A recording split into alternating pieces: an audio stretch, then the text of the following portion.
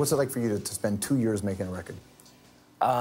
It's crazy because I feel like in hip-hop, rap has become a game where it's like everyone talks about it. It's the game, it's a got game, I got swag, Jimmy Swaggart, or whatever people want to say.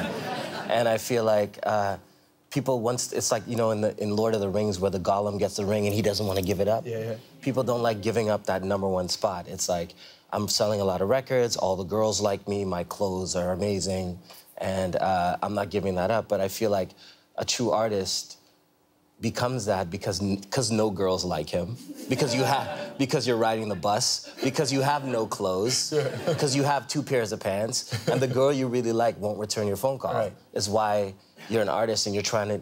So it's like I think 2 years kind of put me back to that person. But it's interesting though. So if that's the venue where most hip hop that gets any coverage lives, that's the venue. Do you feel like you just don't belong? I mean, I feel that very much, and we talk about this a lot. That comes from me, like, growing up in Whitby, Ontario, and, like, outside of the city, and being, like, one of the only ethnic people at a, like, you know, party, and realizing, like, you know, I can't lie about where I've come from, you know what I mean? I feel like there's a lot, I think Canadians, most Black Canadians and a lot of ethnic Canadians were the first generation of our people living in Canada. Yeah. So, for us, it's like, I'm more of the guy who's like, okay, it's cool that I'm from Trinidad and it's cool that New York is an hour away, but where does Neil Young come into my life? Where does Joni Mitchell come into my life? Yeah. And I feel like a lot of Black people deny that. They're like, we're this and we're that, but at the same time, it's like, you need to actually accept Neil Young into your life. You know what I'm saying?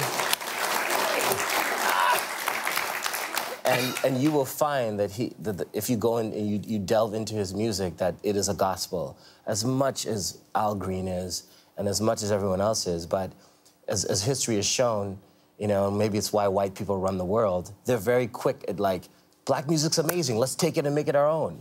You know, and they flip it all the time. It's like they flip the script. But, you know, Black people aren't the best at taking other musics and making their own. Maybe through sampling and hip-hop, but I find, like, I always say Black people need to get in touch with their inner white person. Well, well, this is something that, you know... Obama did it, and he's president. Well, I mean, well, look, technically, Obama's inner white person is his mother. It's half him. Right, I know. Well, that was a joke, Joy.